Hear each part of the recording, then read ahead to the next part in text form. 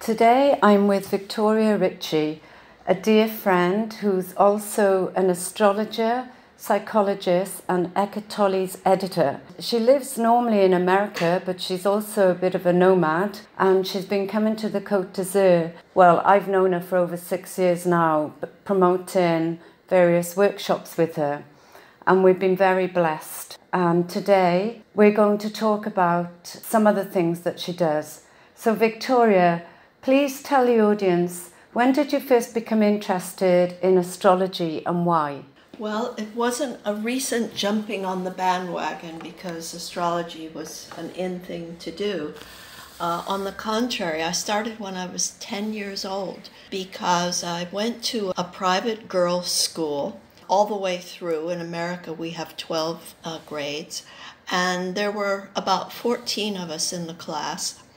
And being very observant and watching people all the time and watching very subtle things about them without ever mentioning it, of course, I noticed how different people were.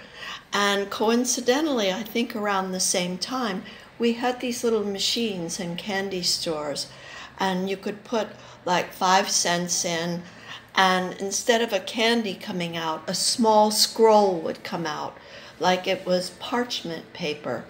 And there were 12 altogether that you could collect, and they were, of course, each of the 12 signs. And they were printed with tiny little lettering on both sides.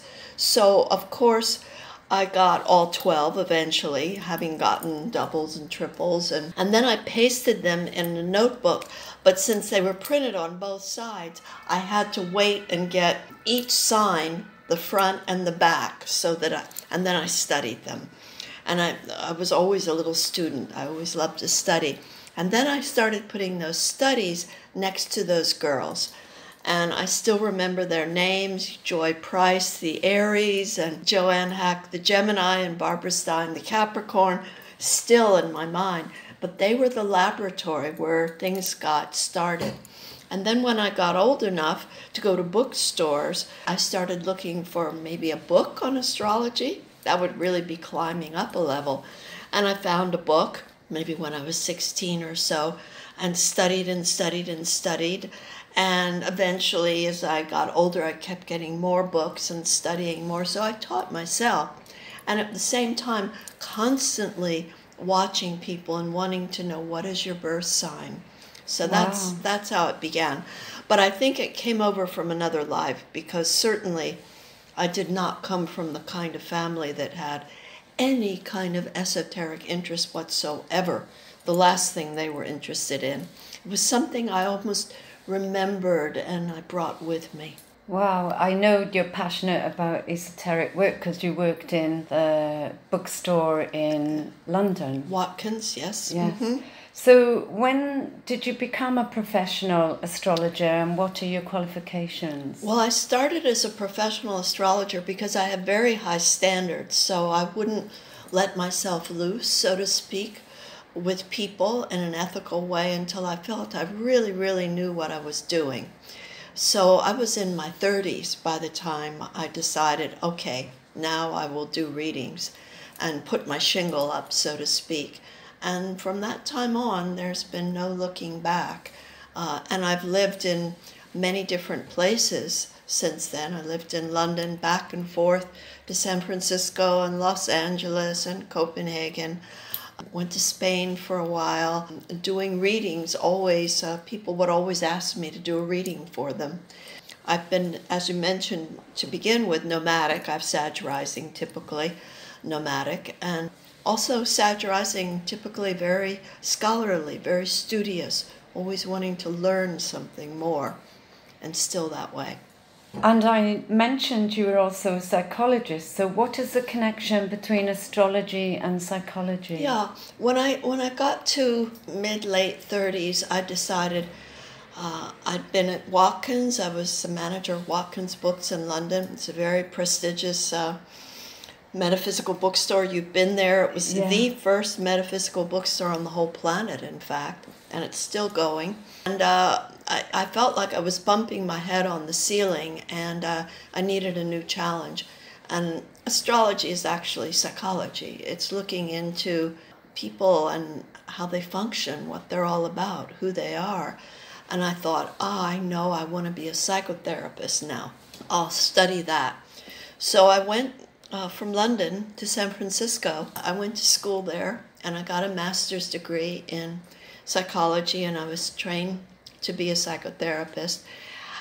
And I realized through that study that in fact I didn't want to be a psychotherapist, because I saw that it was too limited for what I was interested in. Astrology could get to the matter diagnostically much faster. Psychology, you sit around with someone 55-minute sessions, year in, year out.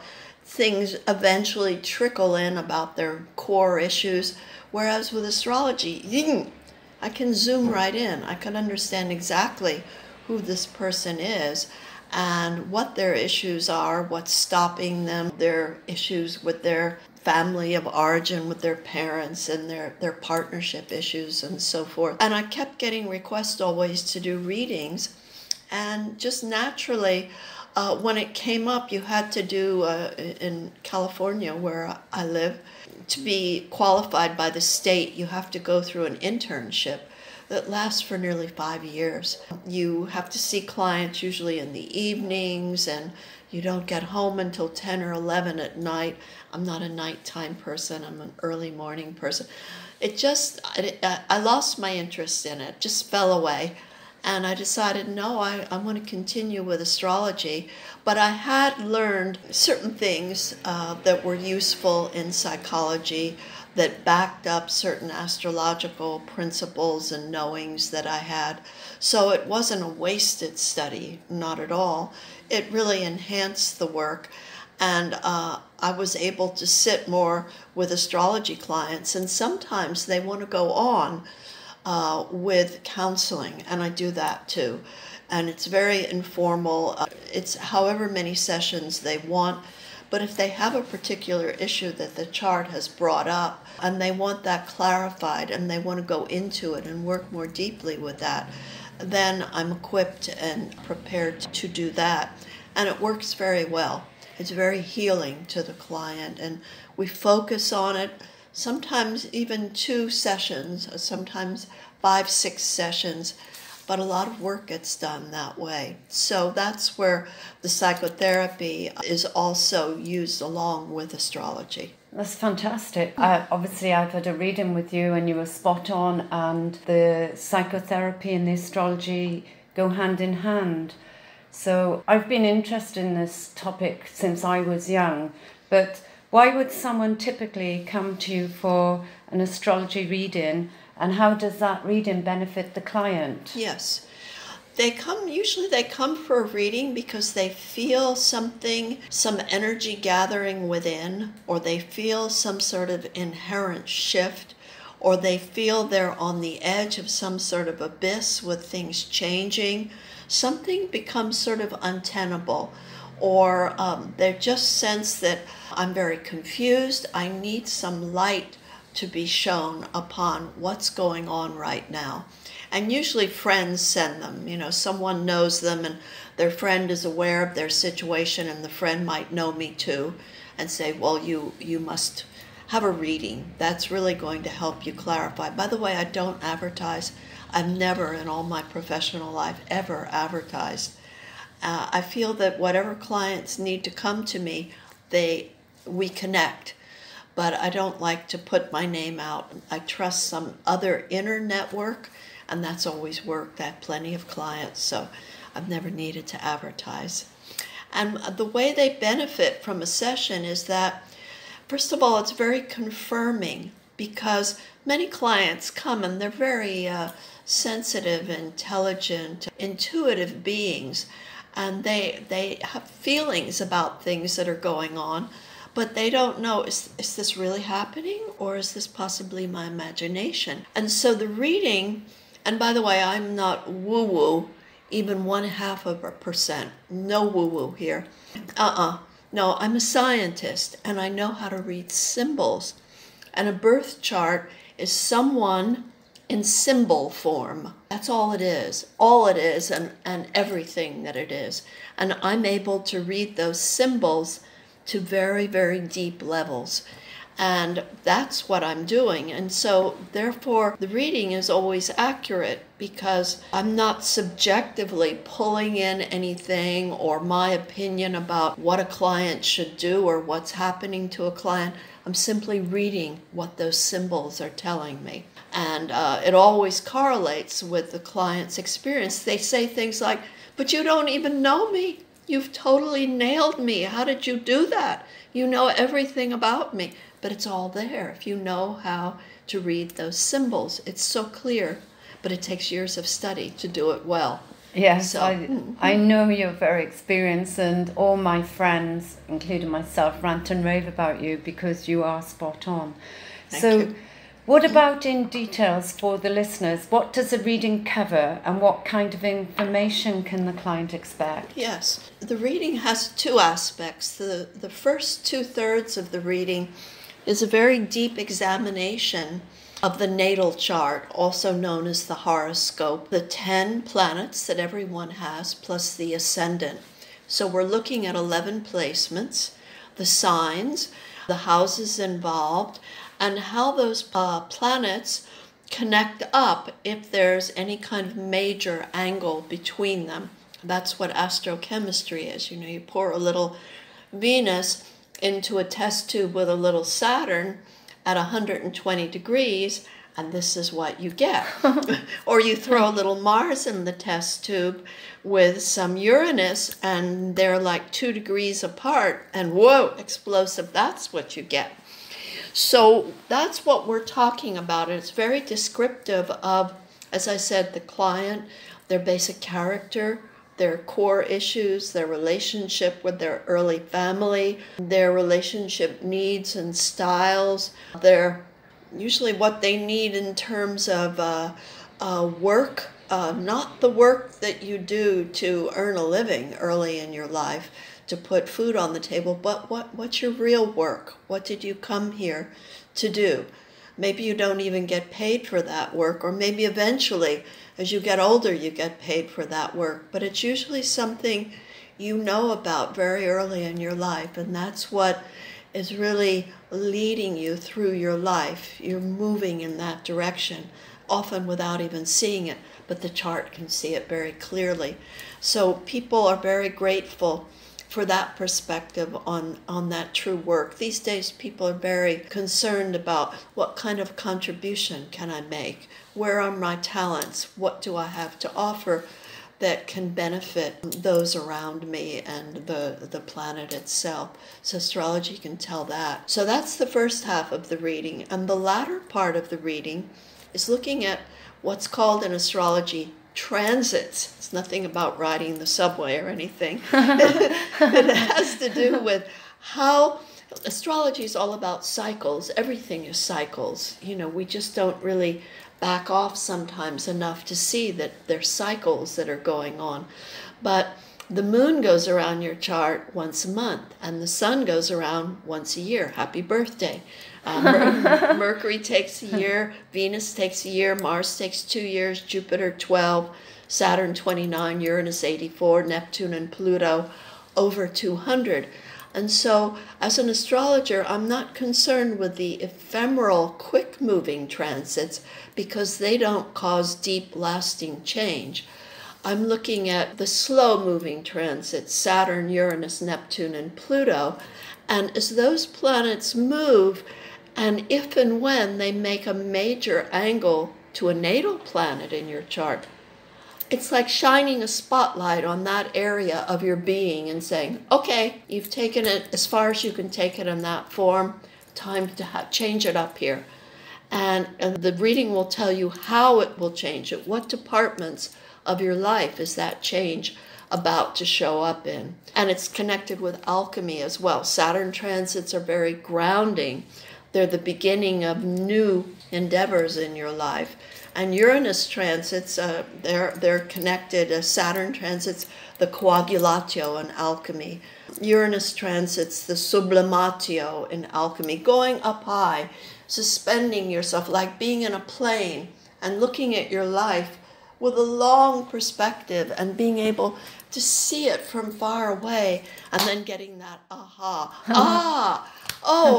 and waking you up. You know, if in any way you've gotten in some sort of, I call it the egoic coma, so you've gone to sleep in this sort of egoic rocking chair.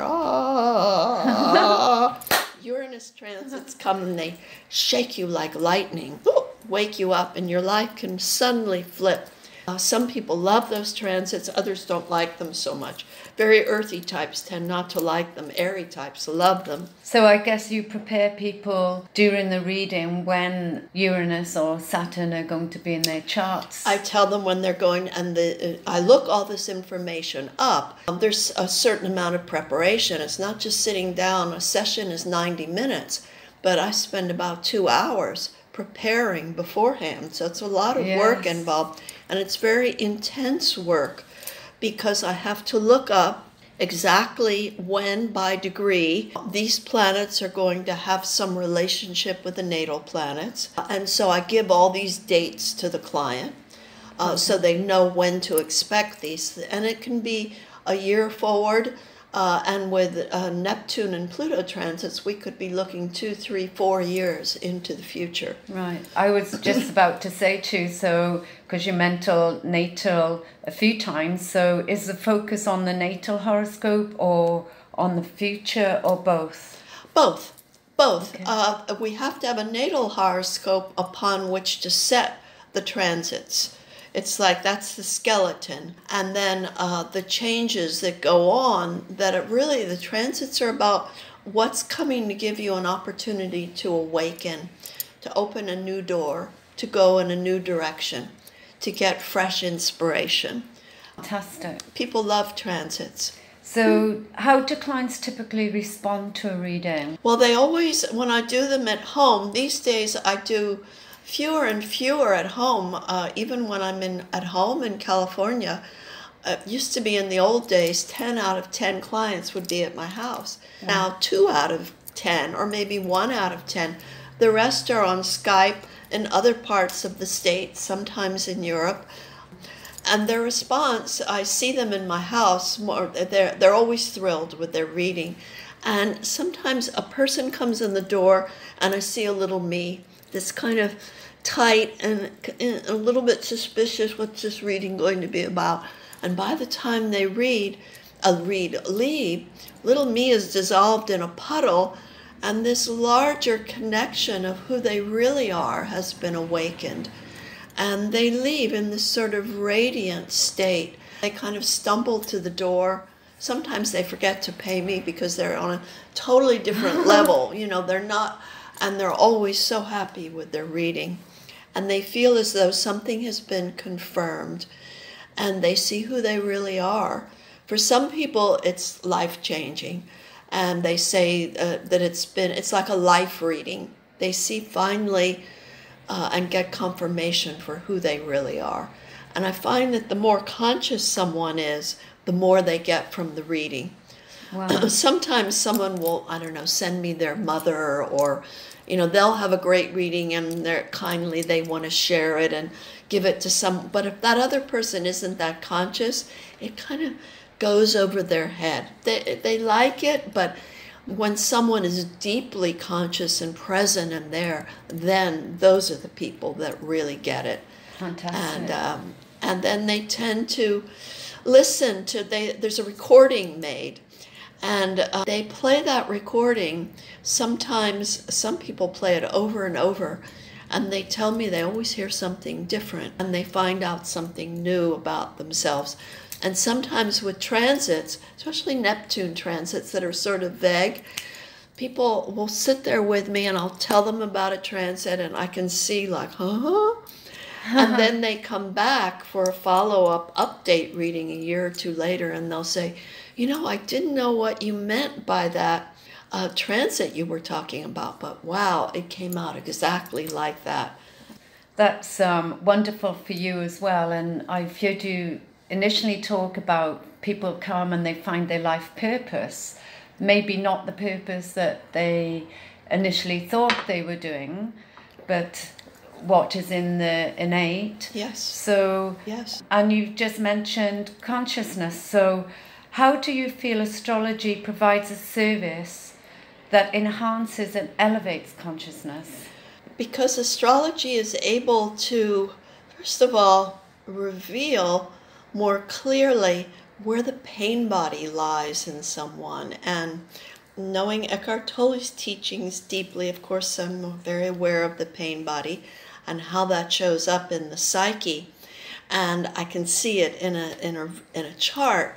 And so I focus in on that and talk about that. And of course, when the pain body begins dissolving, and one backs away from it and realizes that's not who I am, then consciousness begins to grow as the pain body begins to shrink. They're in a relationship with one another in that way.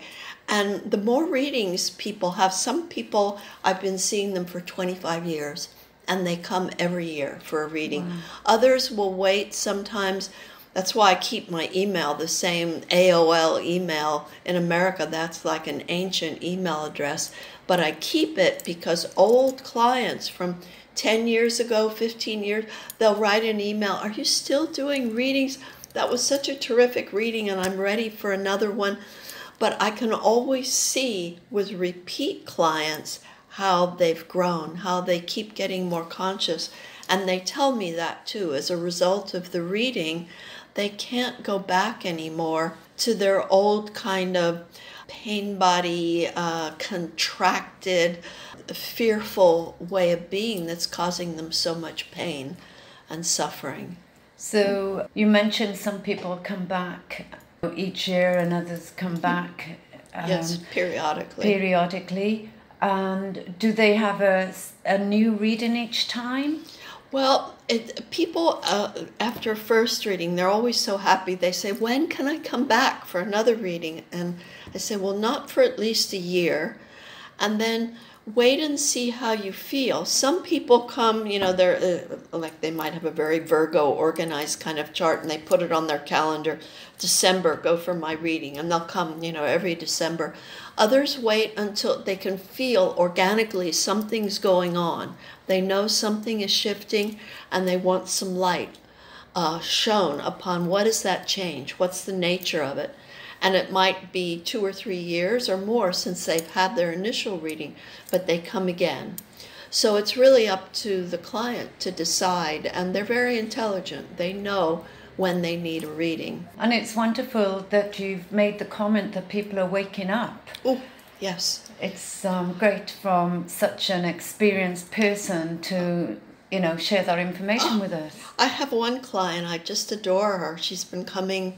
I met her at a tarot workshop maybe 25 years ago, and we just connected, and she's come every year. She has a very heavy moon in Cancer, which is a heavy pain body in the way it's aspect, and she used to spend most of the reading with a box of tissues just crying, so miserable and such a pain body, and it was a lot of poor me and now she comes for readings, and she's just a completely transformed person. And we laugh about the old days when it used to be, and we would talk about that because organically in the reading, I know where to go, what the person needs to work on. I cover the chart thoroughly, but I know where extra attention is needed.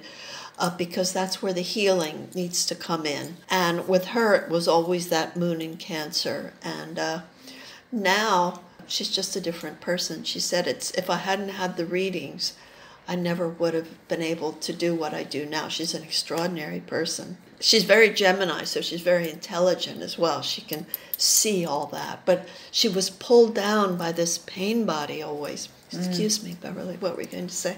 I was going to ask you, because you're mentioning the different signs, Gemini and so forth, when people come to visit you, do you say to them about their moon rising or... You mean just casual people that come, No, when clients. You do a client, yes. Oh, I talk about all 10 of their planets plus the ascendant in depth. Yes. Yes, I cover everything. Just so the listeners know, because if people have never been to you for reading or to an astrologer. Yes. Well, the big three is what I focus on first: the sun, the moon, and the ascendant. After having talked about the elements, some people have loads of air and hardly any earth. So they're totally up in the air, lost in thought all the time, and they're utterly impractical. They can hardly boil water. Whereas people that have so much earth, they can be so pragmatic that they get lost in the routines of everyday life and they don't really have much of an imagination. So we talk about the elements. Yeah. And then we talk sun, moon, and ascendant, and then the other planets and how they connect. So it's all thoroughly covered. I go about it systematically. And you're always listening when people say Mercury's in retrograde and things like that. Well, Mercury goes retrograde 3 times a year. And usually people know these days about Mercury retrograde and the Saturn return. I'm surprised Hallmark is not making cards now saying Happy Saturn return or Mercury retrograde. Yes, clients and planets. They have that understanding. Some don't want to have a reading when Mercury's retrograde, but I don't go for that at all. Mercury retrograde can also deepen the mind and the understanding, so it can be actually a good time to have a reading. It's always a good time to have a reading. I guess from my point of view, loads of people will go, my computer's not working, or techno stuff is not working. That's right. Or traveling, the plane is like, I had to sit in the airport for 6 hours because my flight was canceled. Things like that, Mercury retrograde, yes. And I guess as an astrologer, I'm sure you cringe when people talk about their horoscopes that you read in the newspaper, for example. That is garbage. Yeah, it's like, think of the most elegant, esoteric kind of soup you could get in a 4-star Michelin restaurant in Paris. And think of throwing an onion in a pot with some water and calling that soup. That's the difference between a real astrology reading and reading that is such generalized, meaningless, really, astrology in the paper or magazine. Yeah, so I know when I used to work with the rugby teams, when we had tarot readers, for example, all the young girls be lined up, am I going to get married? So would people come to you for questions like that? I'm not really, that's a fortune teller. And some people want to mistake me for a fortune teller, and I don't talk about precise events.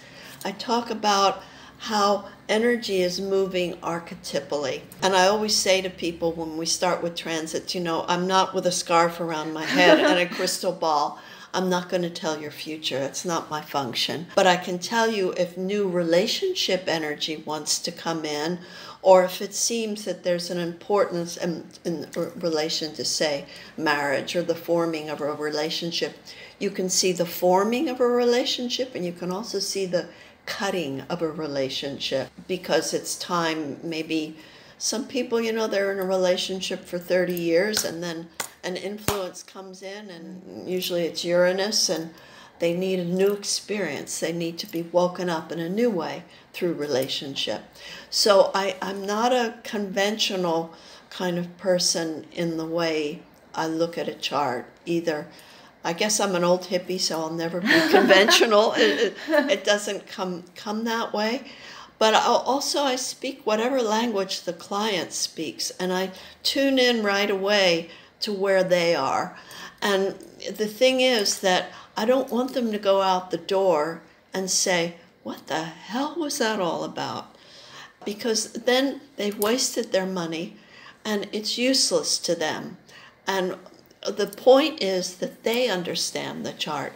And I get many clients that come and they're astro junkies. They've had 4, 5, 6 readings, but they don't even know what's happened. They don't understand their chart. And they tell me after the reading, oh, finally I understand my chart, because you speak in a language that I can really understand. You're telling me what those symbols that are me, what that is saying in real English. That's the important part, because really they're hiring me as an interpreter. I'm an interpreter of symbols, of astrological symbols. I know how to translate that chart that looks like Greek to anybody else into pure, simple English that's sensible and useful. And many astrologers don't do that. And so clients come out of there very confused and like perplexed and like, well, that was a non-experience. I don't want them to have that. I want them to really know what the chart said. Thank you. And thank you for being present and for all your wonderful studies and sharing your knowledge with us. Thank you. So Pleasure.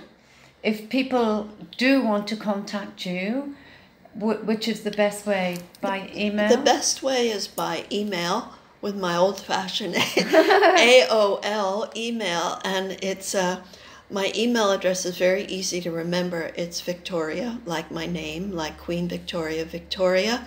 Run that together with the planet Uranus, my favorite planet.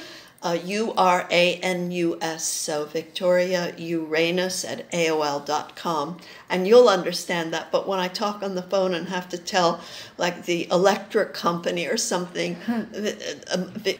what's that? But I'm sure you'll understand. Victoria Uranus at AOL.com. Sometimes there's a wait, and sometimes not such a wait. It depends what my schedule is like, but I always trust that people get the reading exactly when they need to have the reading. Sometimes they're not ready to hear something for a month or two down the line. And they've wanted to read, oh, I must have a reading now, but I don't have room. And then 2 months later, when they get the reading, they say, oh, but I couldn't have understood. I'm so glad the reading was now because I couldn't have heard this before. So in a way, life is timing it, not me. So I trust that. Fantastic. Thank you very much. My pleasure. I love talking about astrology.